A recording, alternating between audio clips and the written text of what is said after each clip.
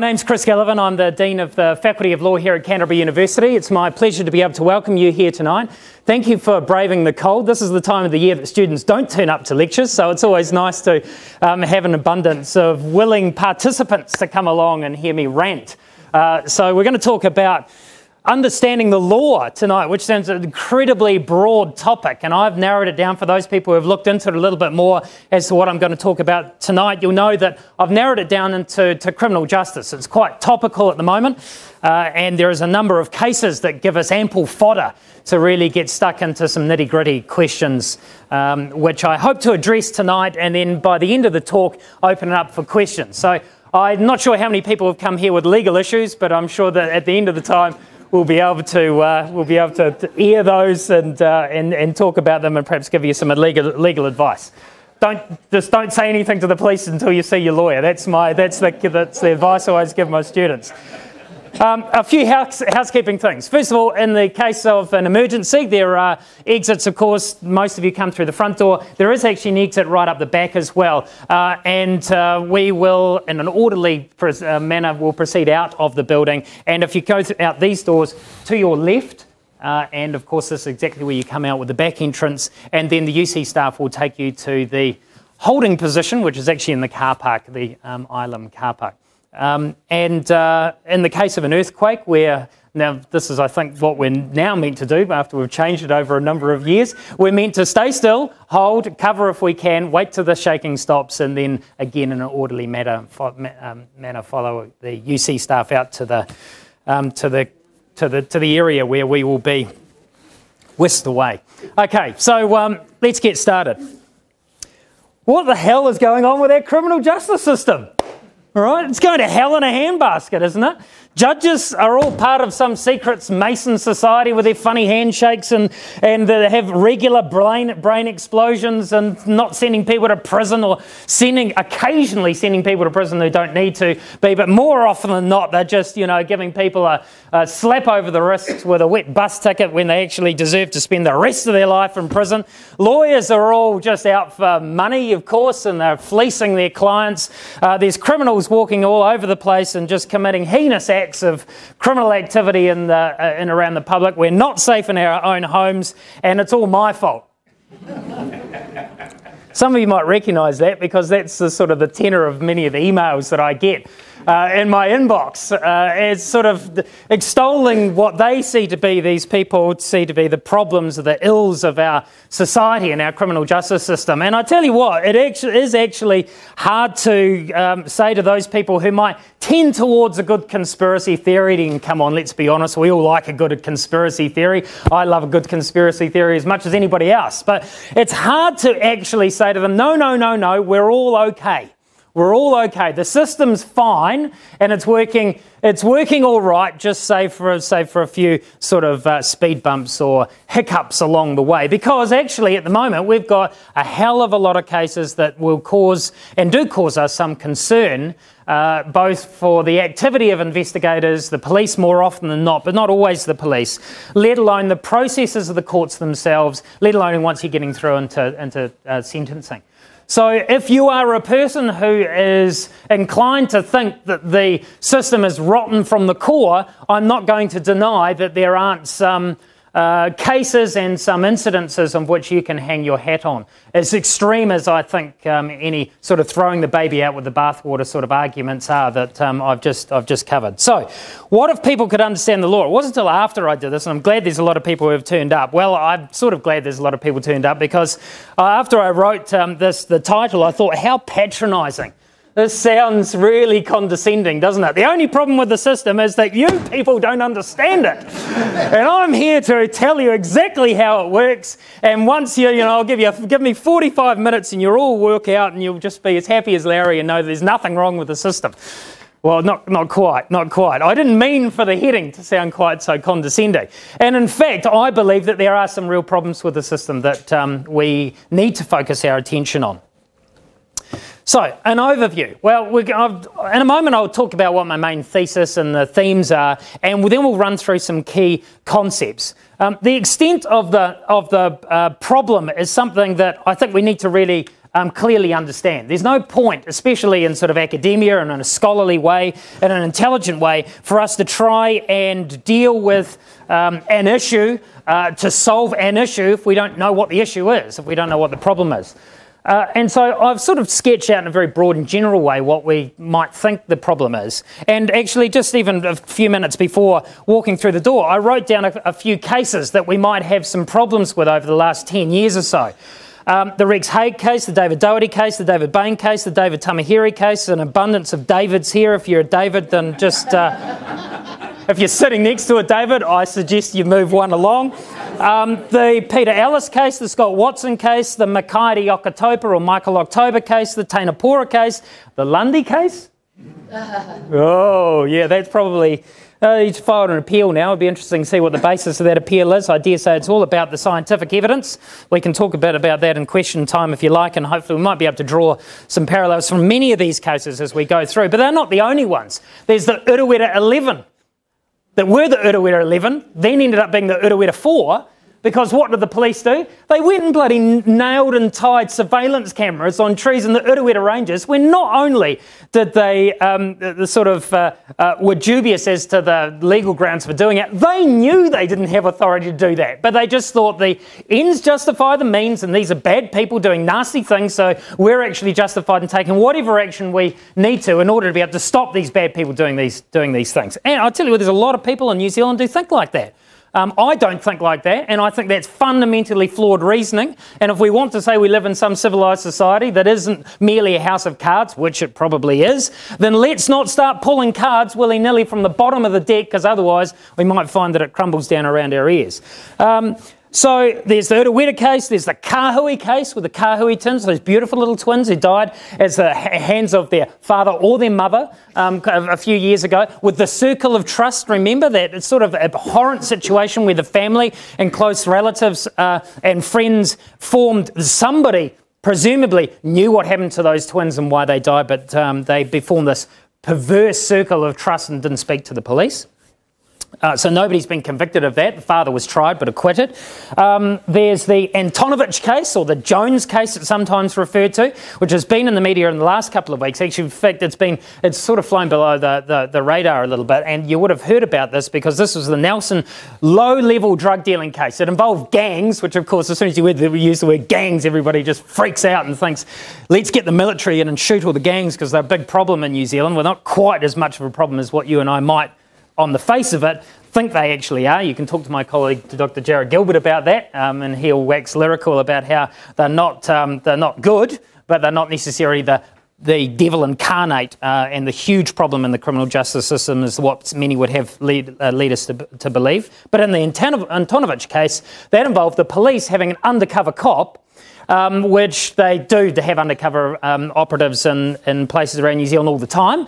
And they tried to ensconce this undercover detective into the gangs by actually having trumped up charges against him and then having him called in the court without the judge knowing that they were trumped up charges, and in fact then had search warrants where they forged the signature of the deputy registrar of the court, just bloody outlandish.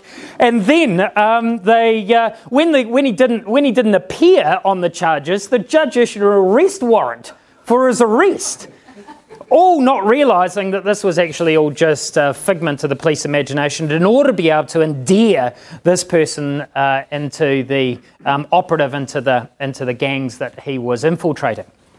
There was a stay of proceedings that was granted by Justice Simon France in the High Court because he said this is so outlandish, it taints the evidence that has come as a result of this undercover operative. The evidence that that undercover operative gained while in there was, in a sense, untainted by this previous action. But the court said, we actually care how evidence finally ends up in the court. We actually care about how it has come about, has come into existence in the hands of the police and how it's presented. And it's been so tainted by the action of the police, we're actually going to not merely just kick it out, we're going to grant a stay of proceedings. Court of Appeal overturned that in a decision that's just all over the show, and it's a terrible decision, and just simply because of the structure of it, if nothing less, and notwithstanding the fact that I don't agree with it. And in the last couple of weeks, which is good enough reason, isn't it? back to the patronising, condescending. Anyway, and then in the last couple of weeks, the lawyers actually came at a different angle. They said, look, let's forget about the stay of proceedings. Let's just kick it out. Let's apply for it to be kicked out because it's unfair, because the way in which it has been gathered. We don't want our police officers, who have got a great deal of power and a huge responsibility and do a fine job, but we don't want them actually conducting themselves in their operations in this way. Thin edge of the wedge, floodgates, all those sort of cliches spring to mind, as to if this is how the police conduct themselves, where would the end be? The ends do not necessarily justify the means. So just in the last week or two, most of the charges were knocked out. The less serious charges were knocked out against the majority, 22 defendants, 14 lawyers in the Tonovich case in Nelson. I think there's only 8 defendants now still facing charges.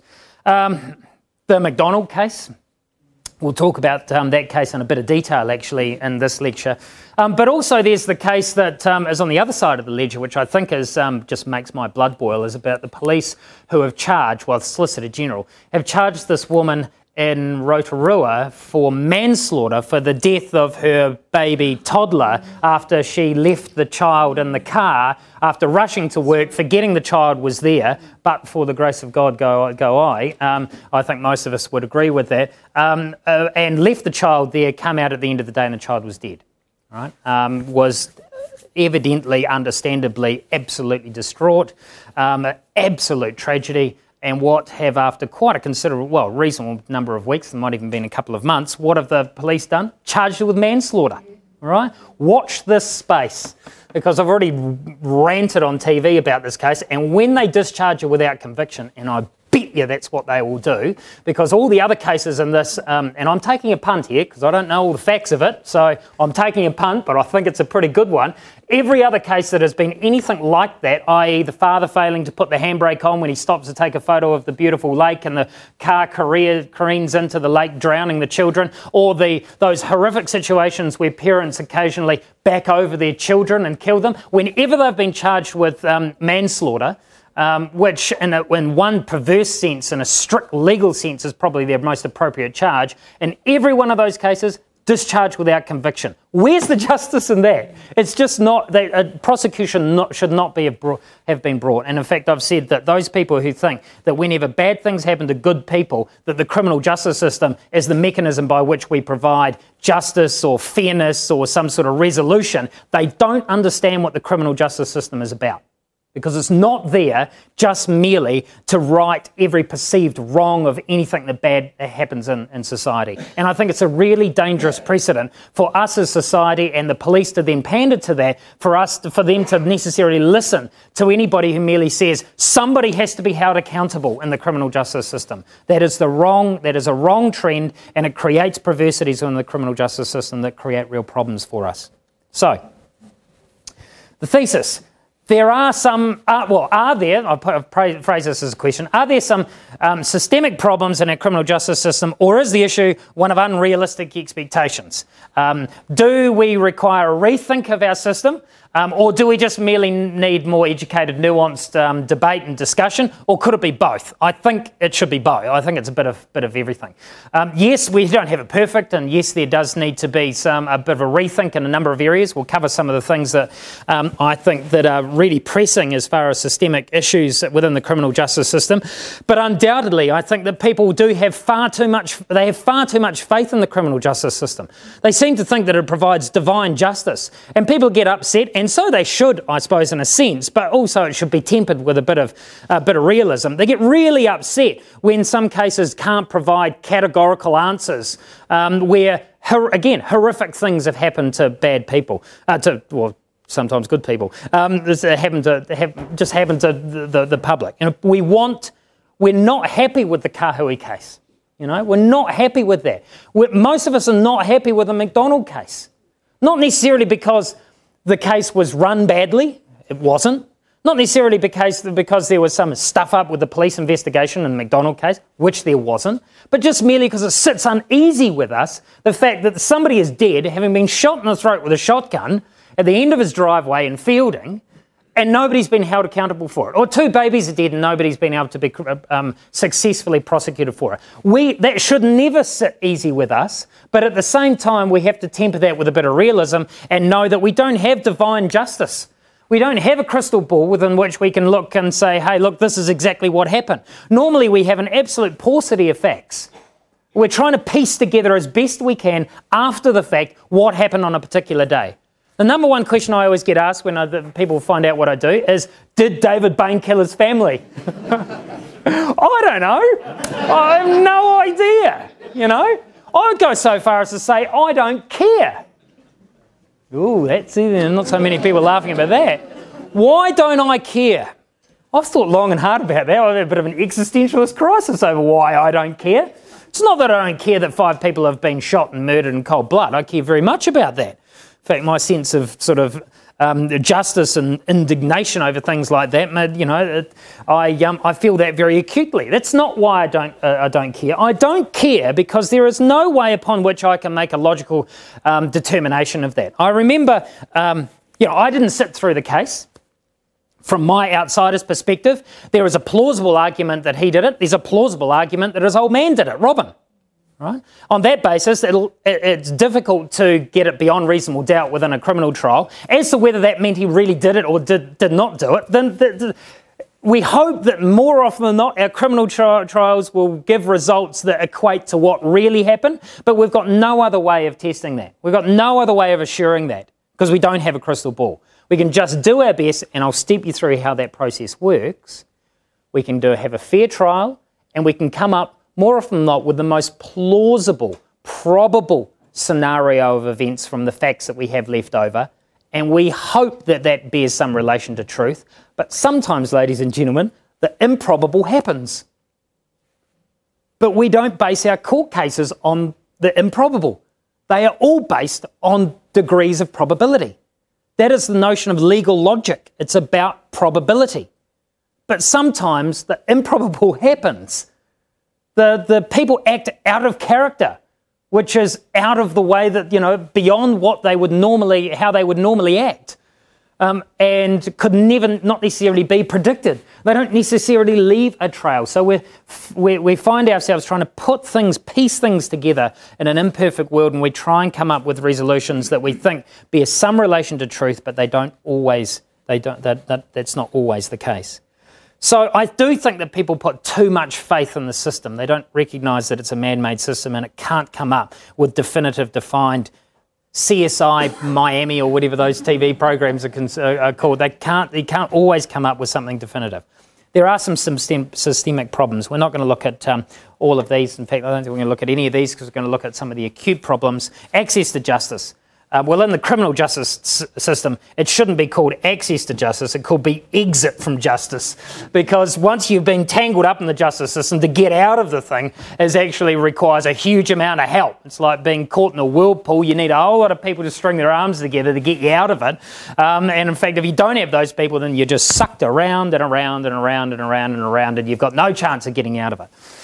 So access to justice in New Zealand is one of, and it's not just criminal justice, but the family courts have been de-lawyering of the family courts, as they call it, and you might think that I would be on the side of lawyers because I'm the Dean of Law, and well, yeah, that I am.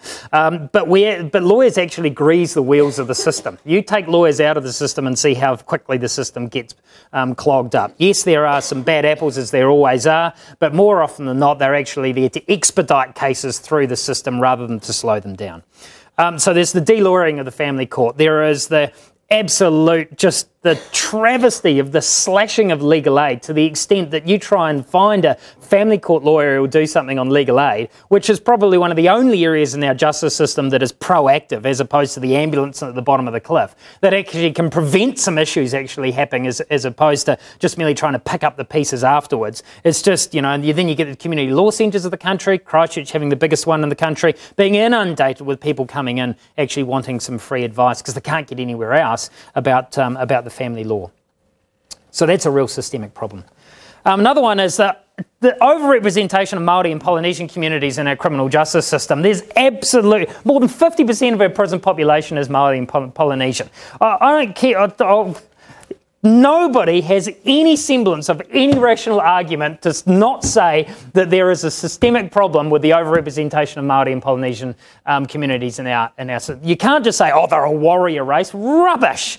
You know, rubbish. Look at us white people, for heaven's sake. You know, we've conquered the entire world. If that argument applied, it would equally apply to us. We can't just merely say those people over there need to conform to our system. That very argument, which I hear all the time, that very argument proves my point that there's a systemic problem with the system of criminal justice that merely is in a sense at every step of the way is failing these communities. Prosecution of sexual offending. I've just been appointed to a group of panel of experts, there's 5 of us, to have a look at the prosecution, the complaint, pre-investigation, investigation, laying of the charges, the prosecution, the trial, and then the sentence of sexual offending, and to make recommendations to the Minister of Justice for the reform of that.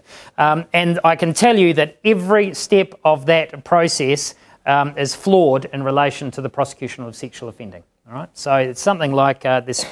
The experts, the sociologists speculate that there is something like only 20% of the sexual offending that occurs in New Zealand comes to the attention of the police. 80% is unreported, and many victims of sexual offending say that it's like being raped again, quote unquote, to go through the criminal justice system. Just outlandish, just horrific. That is unacceptable, and it is something that New Zealand and all other jurisdictions in the world have really struggled to grapple with. I've said more acute problems. I think they're more isolated, they're more specific. They can't be called systemic problems, but they are problems nonetheless. There's a problem with prosecutorial discretion in this country, and there is a problem with prosecutorial discretion in many countries. Don't think that we're looking at these things in isolation. Let me give you a couple of examples. One is the woman who's just been charged with manslaughter for the death of her baby. The other is not involving the police, but our woeful track record of prosecuting health and safety violations in the forestry sector. It's outlandish. It's outlandish. We kill close to 4 times the number of people in our forestry sector than Canada, and Canada's industry is 6 times larger than us. You know, so that's why we at the School of Law are helping prosecutors, private prosecution against 4 cases of deaths in the forestry sector, where the Ministry of Primary Industries and also the police did their investigations and have failed to bring prosecutions in cases where there just has been no health and safety whatsoever. You know, one involved a man in his 50s with a family who'd been working in the forestry industry for 30 years, who at 5 a.m. in the morning had been helping loading up logs, was skidder driver loading up logs onto a truck, wearing high-vis that was about as high-vis as this suit jacket because it was so old, with no other lighting other than dim lights from the skidder on a 5:30 in the morning in July. And the skidder driver pulled the log up, and when it came into the lights of the log, lights of the skidder, he saw it was defective. He threw it to one side and killed this gentleman who was standing, didn't know that he was standing at the back of the trailer. And what did the prosecution authorities do? Nada, right? Well, not on my watch. I think that's bullshit. You know, I really do. It makes me angry, and it's not going to happen while I have something that I can do about it.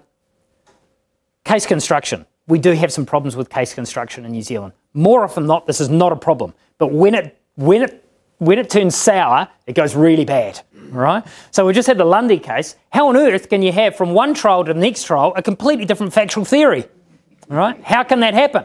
The Scott Watson case. If you believe the critics, there is a fundamental problem with the case construction, and I'm going to spend some time on that and tell you how prosecutors should go through. We're the only law school in the country who teach this stuff, and sometimes I doubt prosecutors get it and get this training, but this is how, in an ideal world, the Rolls-Royce way of case construction is to go about, and I'll talk about that in a moment.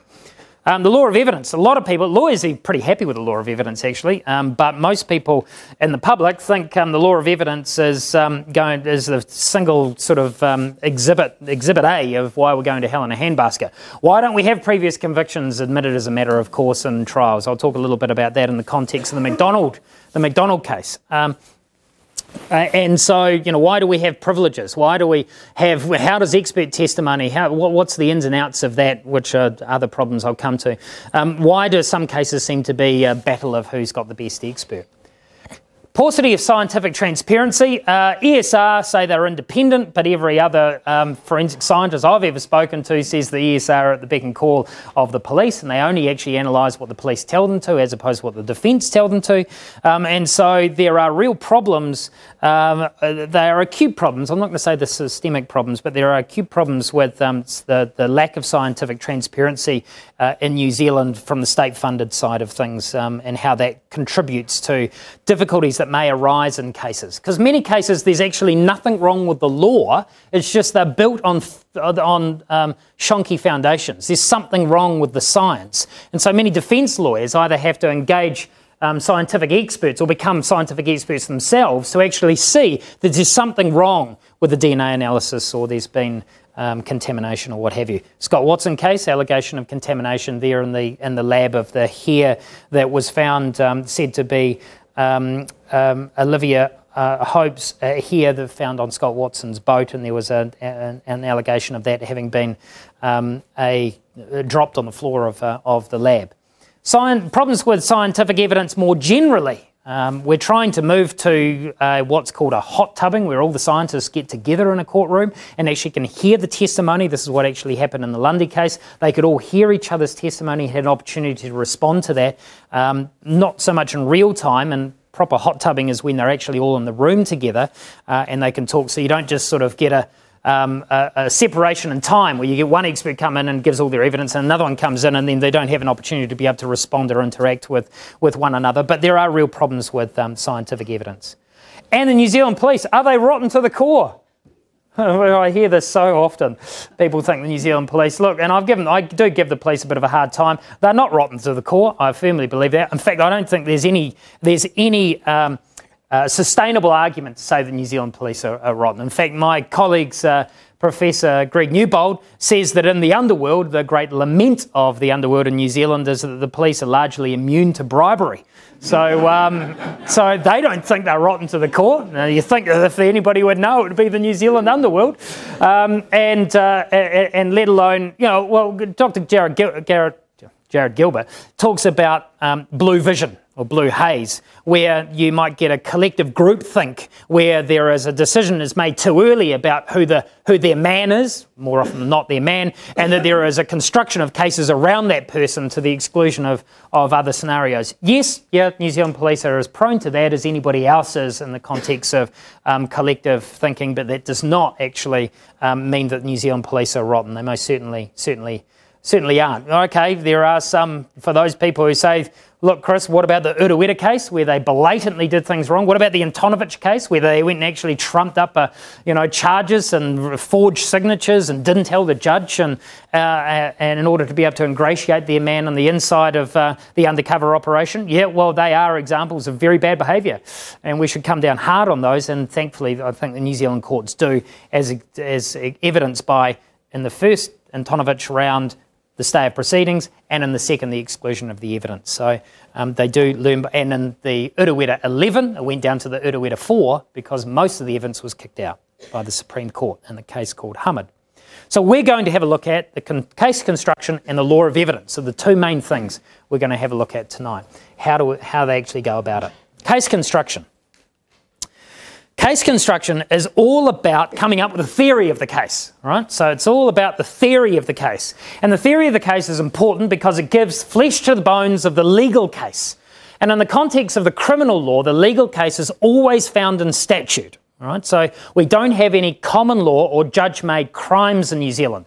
We have judge-made defences under Section 20 of the Crimes Act 1961, but we don't have any judge-made offences. So all of the criminal activity in New Zealand is governed by legislation. That's not the case with civil suits, of course. The majority of civil suits and vast majority of civil suits are judge-made, so issues of breach of tortious liability and duties of care from lawyers to accountants to doctors to all sorts of different negligence claims. Most of that is all judge-made law. Breach of contract, yeah, there's some legislation around that, but it's augmented quite heavily by judge-made law. But in the case of the criminal law, no, it's all revolves around what's in legislation. So you won't find any crimes that are not in legislation in New Zealand. You will in England, but you won't here.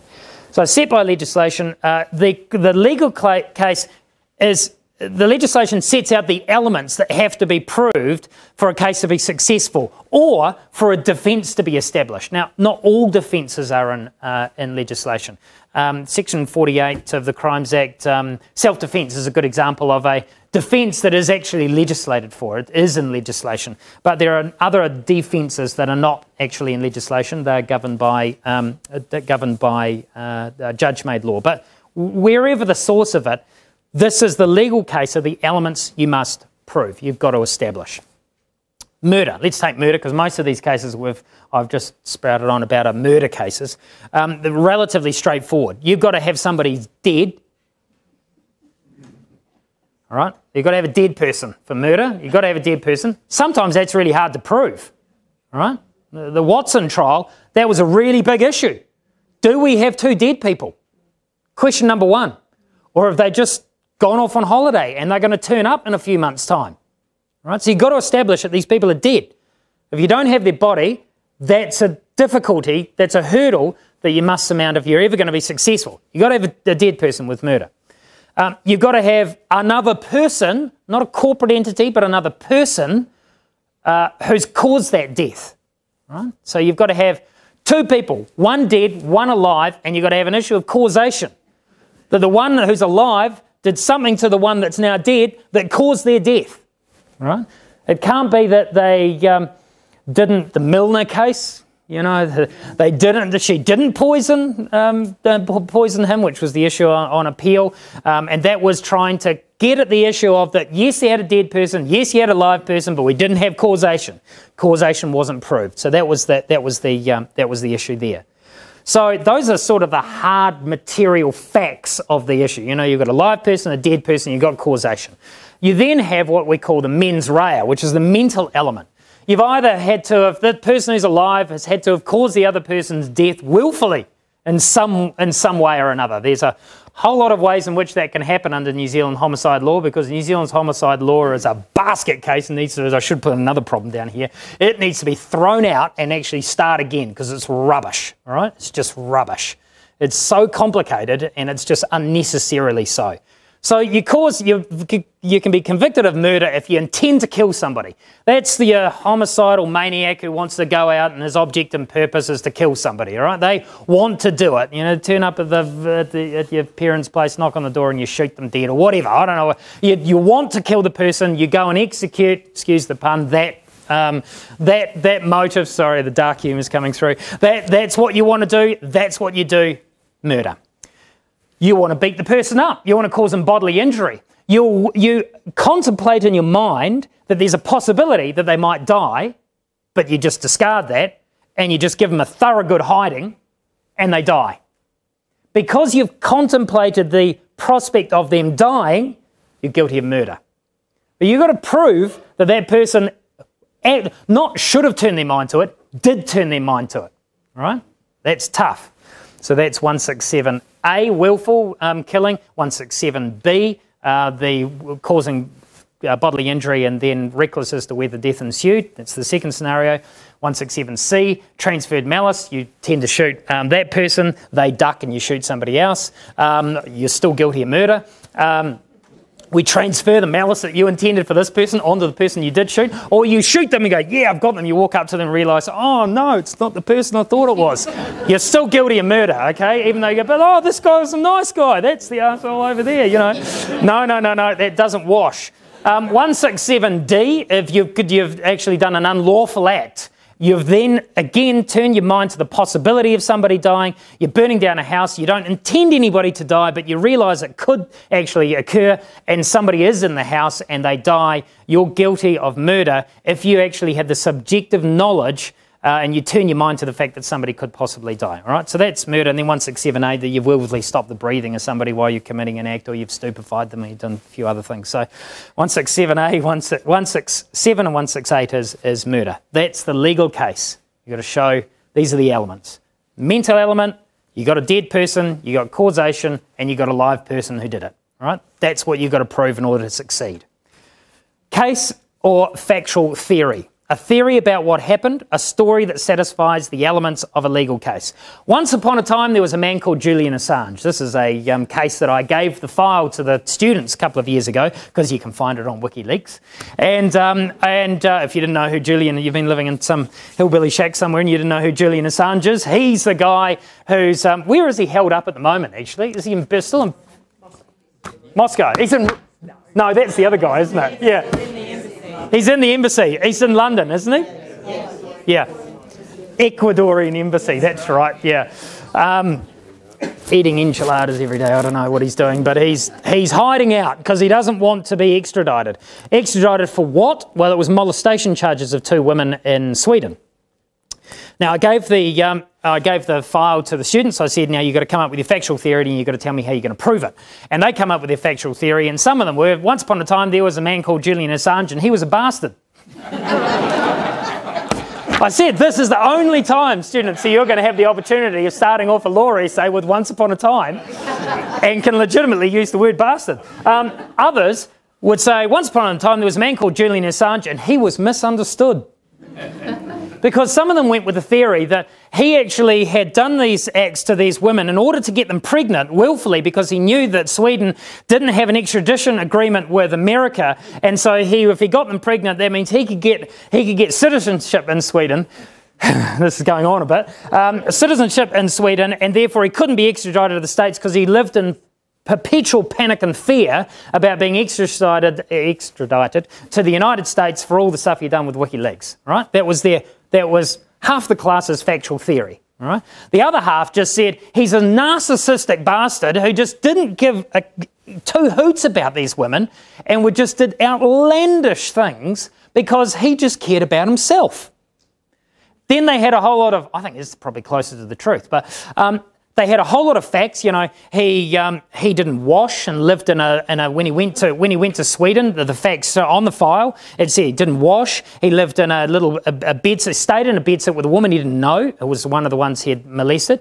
He didn't wash and he stunk and he didn't flush the toilet and he never had any money and he was always looking himself up on Google, and he was doing all sorts of things, which are narcissistic traits. Right? By all accounts, from that file, he's an odd guy.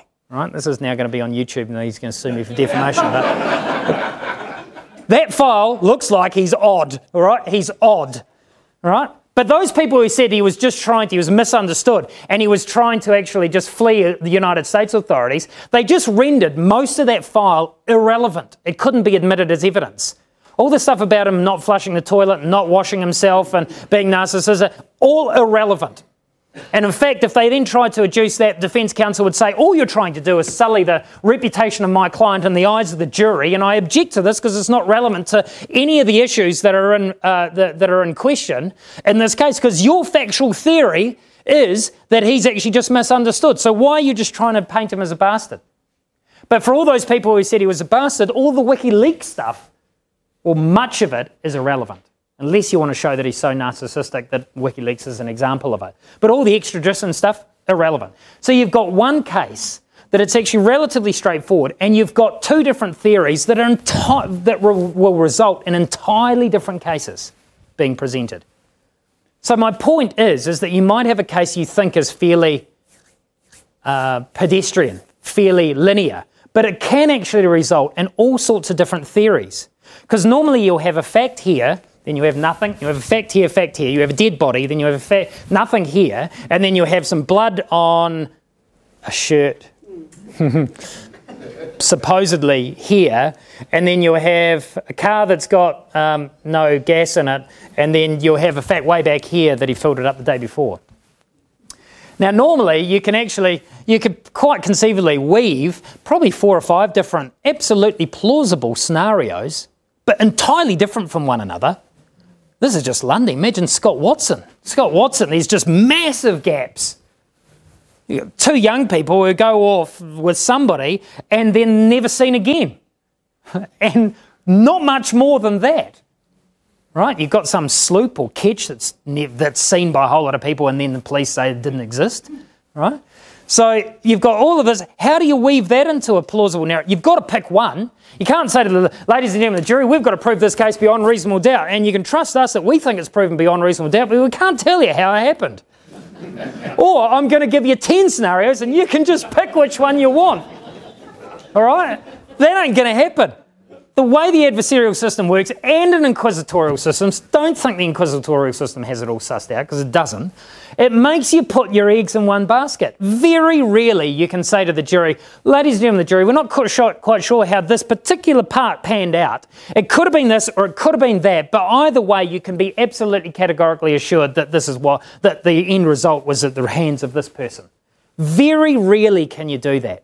You might have been able to do it with some aspects of the McDonald case. Ewan McDonald supposedly shot. Most people, I think, would say did shoot and got away with it, but allegedly and been acquitted of shooting Scott Guy at 5 or so in the morning, called to 5 in a fielding morning at the end of his driveway, and they only had circumstantial evidence.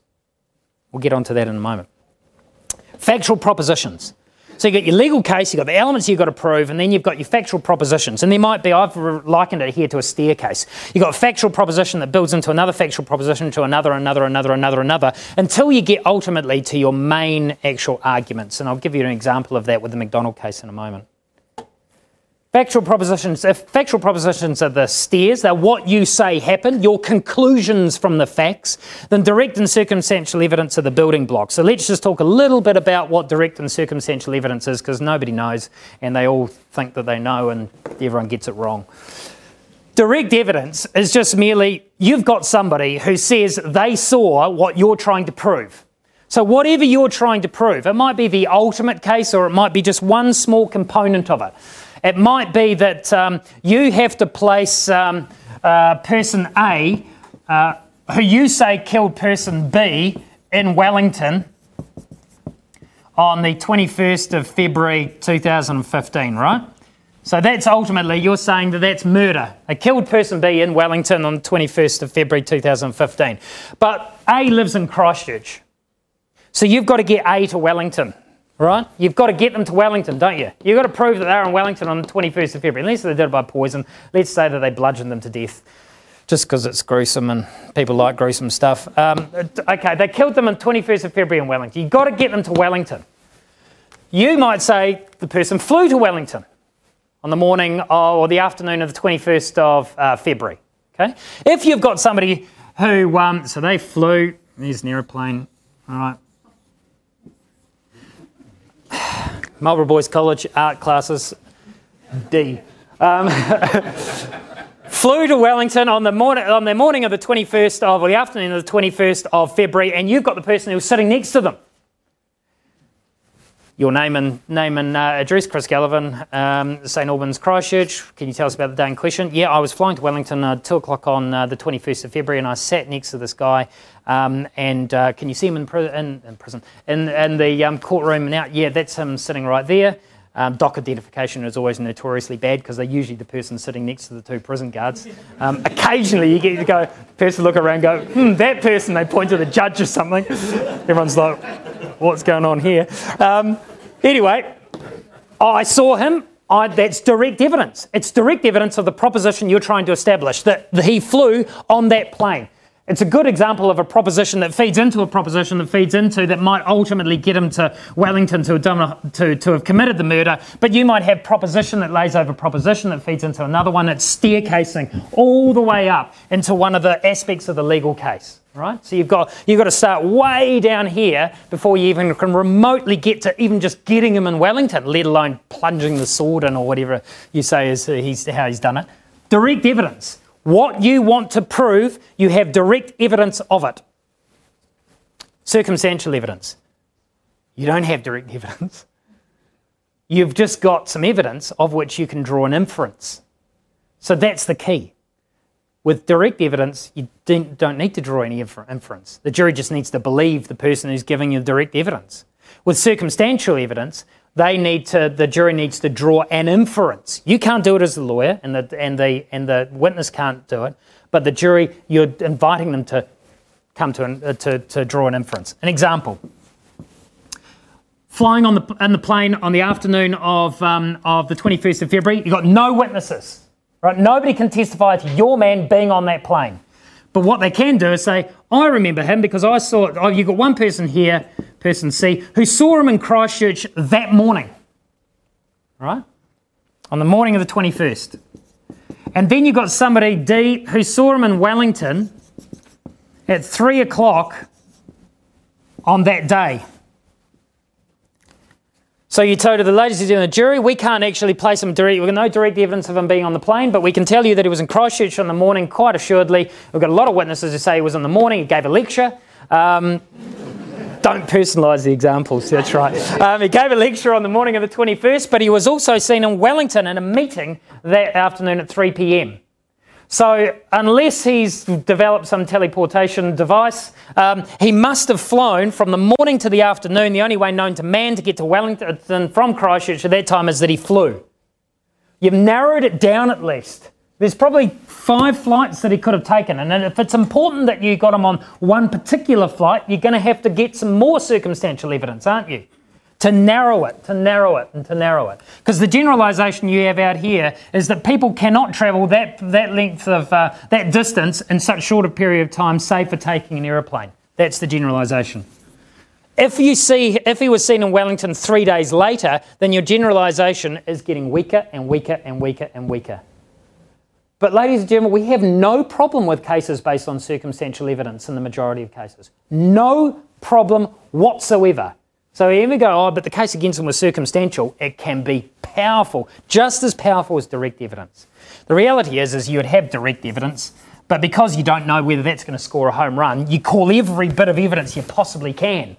You call that he was seen in Christchurch in the morning, you call that he was seen in Wellington in the afternoon, you call the person who sat beside him, you call whatever else you've got because you think, I've got to get it over the mark and I can't just sort of like say to the jury, you with me? You're right with that one? Yeah, okay, all right, I won't call the rest of the witnesses because we all agree with that, don't we? You can't do that. Right. Key attributes of a good factual theory.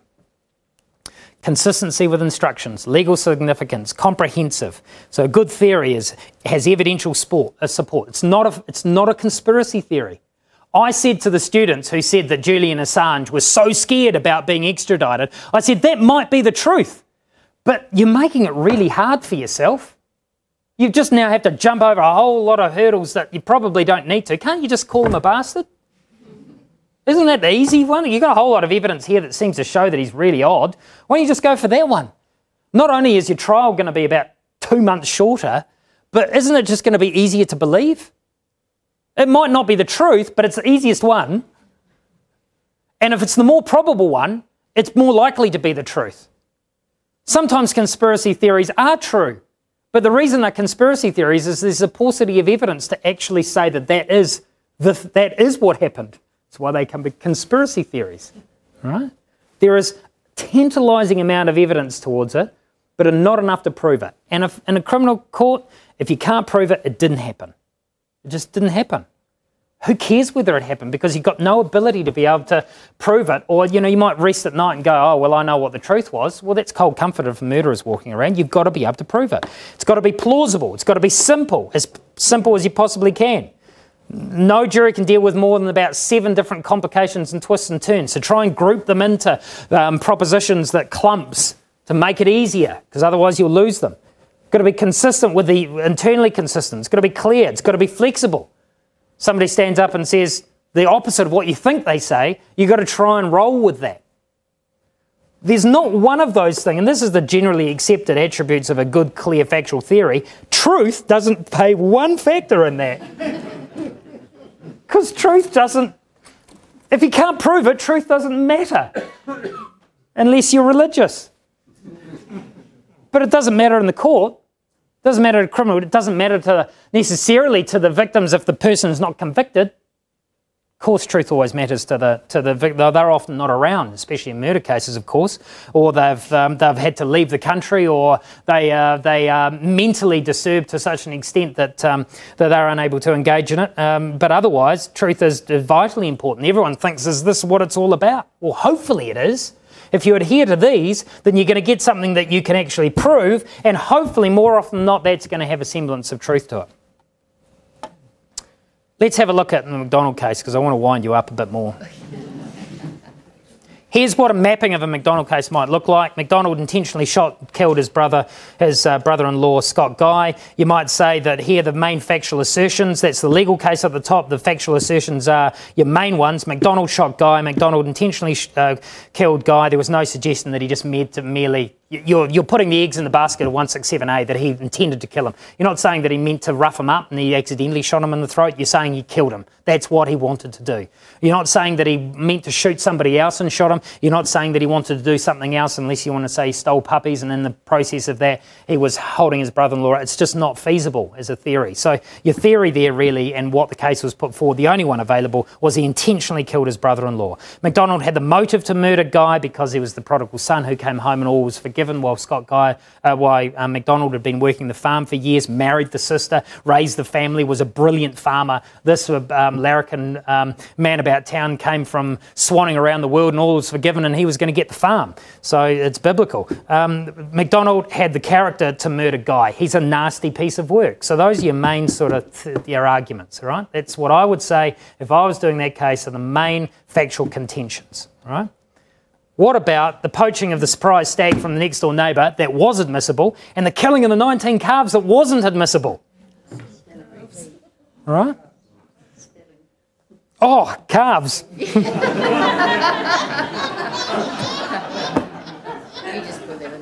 Just put that good spotting. Where's my gold stars? Calves. Oh gee, now I feel I'm blushing red. You know what I mean. Wound everybody up. Went into his next door neighbour's cow shed with a bullpen hammer and knocked these calves on the head. For what reason? Just to get back at the neighbour. Right? If you were the prosecutor, what would you want to do with that evidence? I suggest you might want to do something like this. You'd want to prove that he was capable of committing the crime, poaching the deer, the same with the killing of the calves. Nasty piece of work, very nasty piece of work. Can kill an animal and therefore can kill a human. Can bludgeon animals, can therefore kill a human. There's actually some scientific there's some psychological and sociological analysis that shows that those people who are prone to cruelty to animals are more likely to commit violent acts against humans. Cross him, he'll deal to you. Cross him and he'll go to extraordinary lengths to exact revenge, and he's a good hunter. Well, the issue of a good hunter is probably not going to go to character because that'll be direct proof. Because what's your theory in this case? He hunted Scott Guy, aren't you? That's why all that hunting stuff was admissible. That's why the poaching of the deer was admissible. Because what did he do? He killed the next door neighbour. Okay, it was semi-rural, but there was a few houses around. He killed the next door neighbour's prize stag and got away with it. Right? He got away with it. It's a big animal. So to do that, he must be a really good hunter. If he could do that, he can sneak up to the end of a driveway in the 4:45 in the morning and shoot his brother-in-law and get back and everyone would be none the wiser. It's directly relevant to what you're trying to prove. The rest of it's not directly relevant. It's circumstantial evidence to show that he had the character. He's a bad, nasty piece of work. So, if we're going to map that, this is what it might look like. And this is what I get the students to do. McDonald had the character to murder Guy, right up the top in the middle. That's one of my main arguments, right? So this is one part of the argument over two pieces of evidence. Right, so you can see how they end up, you'd have charts all over the show. You'd have a whole wall filled with charts. All the mental mind map before you even go into a hearing. Right? This is mapping out your theory of the case. McDonald had the character to kill Scott Guy. What we can group those, what I've just talked about there, a lack of empathy, vindictive and no respect for the law. The generalisation that each of those rely upon, people who lack empathy are more likely to commit murder or gross acts of violence. Well, yes, but you probably need more than that. People who are vindictive are more likely to commit murder or gross act of violence. Well, yes, but you probably need more than that, so that needs to be conjunctive. You need to be able to show lack of empathy and vindictive. No respect for the law. People who have no respect for the law are more likely to commit murder. No. Objection down the bottom. That generalisation is unsound. Right? It defies the laws of logic. This is all logic. This is all about non sequiturs and premises and valid lines of reasoning. So the only way the respective law could survive is if you link it to vindictive and you link it to a lack of empathy, because it can't survive by itself, but it might be able to survive if you say that if you could prove he lacks empathy, he's vindictive and has no respect of the law. All those three together, but only those three together, might be able to show that he had the character to kill and murder Scott Guy. All right? So this is where you go from the theory to actually proving it. And this is where the holes start to come in the argument. Bain case. I'm just going to play you one quick, and we're going to finish on this. One quick recording. What the jury never heard at David Bain's retrial. It's a small piece of audio, though, edited out of the 111 call that Bain made. The jury never heard it because it was not considered relevant or reliable. But today, the Supreme Court said the material could be made public. Listen for yourself. See if you can make out what, if anything, is said. We're going to play it twice.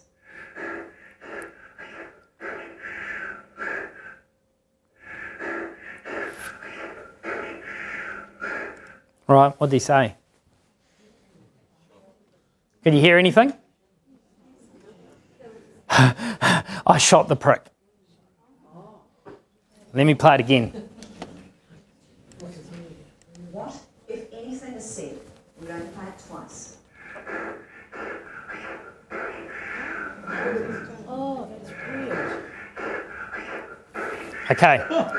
Not admissible. Do you think that should have been admissible to the jury? Do you think the jury in the David Bain case should have heard this? This is the 111 call. I won't play the whole 111 call. He's very upset. The whole thing, he's this panting sort of loss of breath and sort of come quick, my family dead, my family dead, they're all dead, they've been shot, my dead. And you would never pick up that's played twice and it's slowed down and it's amplified. But the jury didn't get that played to them. Should they have? Why? Those people who say that it should have been, why?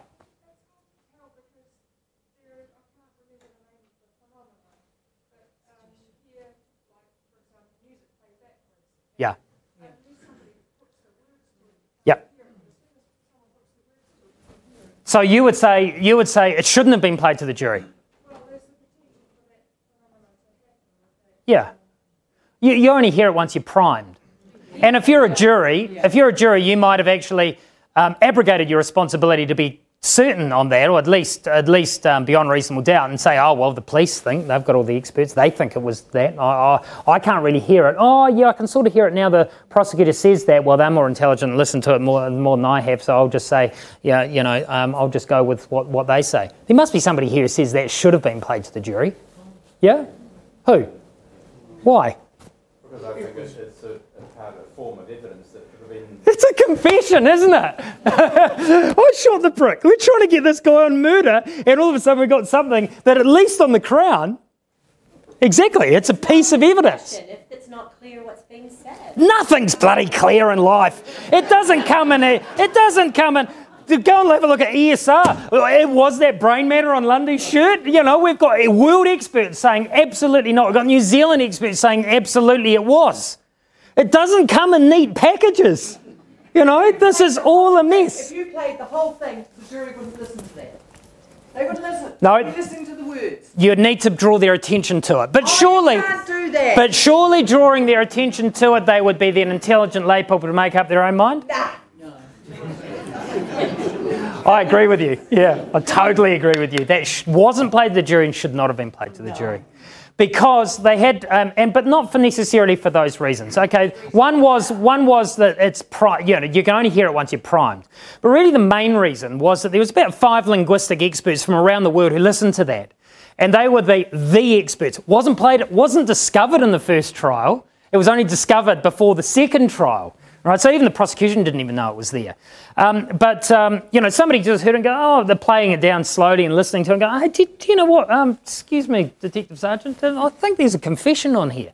But there are a number of arguments. There were 3 arguments that were put why that shouldn't be admissible. The first one was the defence said it doesn't conform to the Crown's theory of the case. All right, now, okay, that's a weak argument, and it was rejected by the Supreme Court, and quite rightly so. But I understand where they're going to on that. Why did the Crown go with killing all 5? Why didn't the Crown go with Robin Bain killing 4 and him coming home and finding his father and killing Robin? Because they were too greedy. Because they would have made their job inexorably easier. They were 5 individual counts of murder. They then wouldn't have had to have doubted any of the forensics, because you would have always said, yep, absolutely, it was Robin. Yep. He went on a murderous rampage and killed the family. He had motive to do it. There's a whole lot of socks and bloods and glasses and things left on computers that all support that. Yes, no problem, defence, we agree with you, but we think David come home and lost it having seen his father shot the rest of the family, and he shot the father, and we've got you on the one murder. Why didn't they go with that? That was a theory that was entirely open to them. But they didn't. They said, no, we're going to throw all the eggs in the basket, we're going to go for 5. And then they made the job so much more difficult. Big call though, isn't it? Big call to go for 1 and not 5. You could have said that it was always open for the jury to acquit on 4 and convict on 1. Right? They could have come up with their own theory. That's a bit unfair on the jury because the case wasn't put to them on that basis. That was argument number 1 why that wasn't relevant. You can see why it failed, but it was a good try in the defence.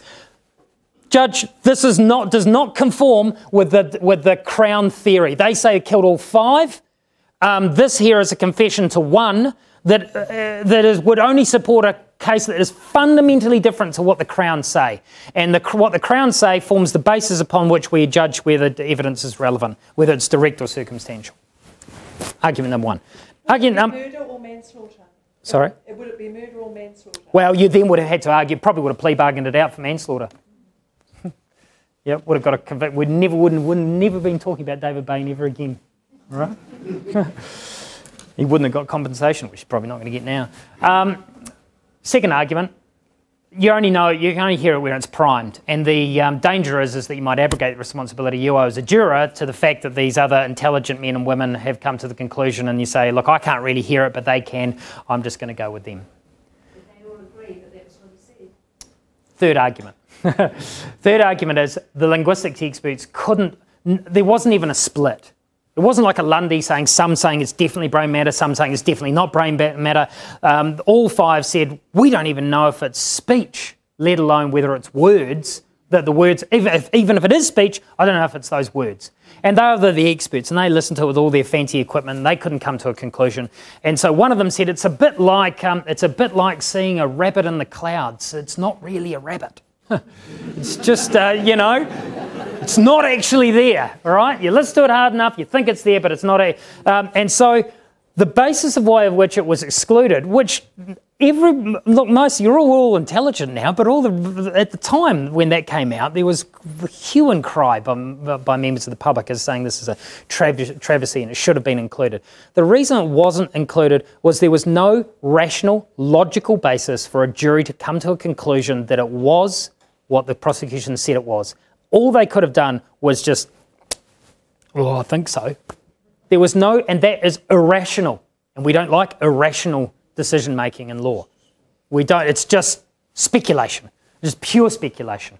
We try and objectify the subjective. We try and strip all that out and come up with bare facts of which we can draw logical inferences that are not non sequiturs on premises that we can agree with or to a high probability agree with, and then draw conclusions that are as sound as we possibly can, and that could have only been a fundamentally flawed basis upon which the jury to draw that conclusion. So it's out. Right. Can I just ask? Yeah, well, it's questions now actually. So yeah. Yeah, no, so you can go for it. Does a judge have a role to test the theory of the case? No, not in the... Isn't that something that can be nutted out before the trial? No, well, yeah, that's not without hearing the whole case over again. So no. Very good question though.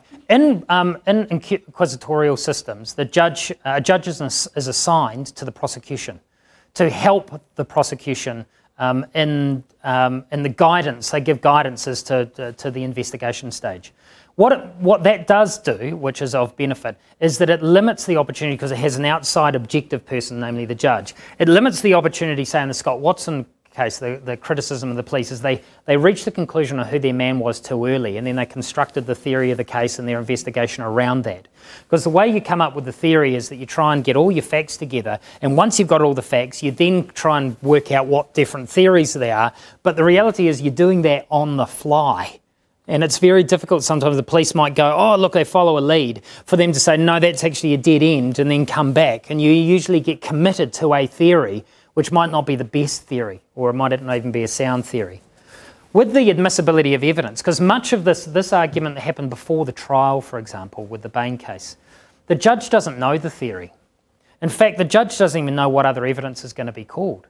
So the judge has often got to make a decision on whether evidence is admissible, with only hearing the argument on the admissibility of that one piece of evidence. And if there's a jury, the test that the judge applies for admissibility is, could a reasonable jury give that some weight? So a judge, he or she does not have to be convinced that it's absolutely reliable. They don't have to be convinced that it's really, really, really important. They just have to say that there's a semblance of reliability, it could be important, and a jury, when weighing it up, might give it some importance. They might not, but they might. And if they can, then it's in. If they can't, if it's so unreliable, like the 111 call, or it's so obviously unrelated, it's not relevant, then the judge will say it's not admissible. So with the killing of the 19 calves, you might say, yeah, look, it does show that this person is a nasty piece of work. The problem is, as soon as you hear that he's killed 19 calves, you're probably going to be so against him and so grossed out by this notion of this monster who's done this. Evidently, for those of you in the farming trade, you probably know that killing calves with a bullpen hammer is actually an acceptable way of killing. It can be very quick. So it's not necessarily inhumane in and of itself. The fact that he had no cause to do it means it's probably inhumane. But on that basis, it would say, look, its probative value, its weight, its benefit, its relevance, there is some relevance, but it's so minute that it's likely to be outweighed by the illegitimate prejudice. Jury's going to go, oh, this person's been convicted of rape before, oh, they must be guilty of this one, as opposed to actually having some similarity. This is not a judgment of moral character of the person, but it is to the extent that that moral character is relevant to proving the individual case before the court, but not just merely a general, whether this person is a good person or not.